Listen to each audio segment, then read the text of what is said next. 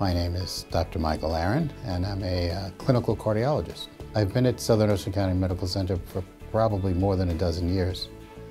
When I first went down there, I didn't even know where it was. So it's really grown up over the last 12 years and is clearly a community-based hospital with upper-level care.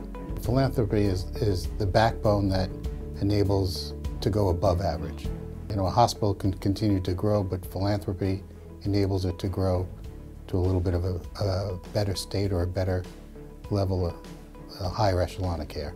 Getting involved with the foundation gave me an opportunity to make something that was good better. One of the other doctors asked me, well, you know, I can't build a building, I can't put my name on a building.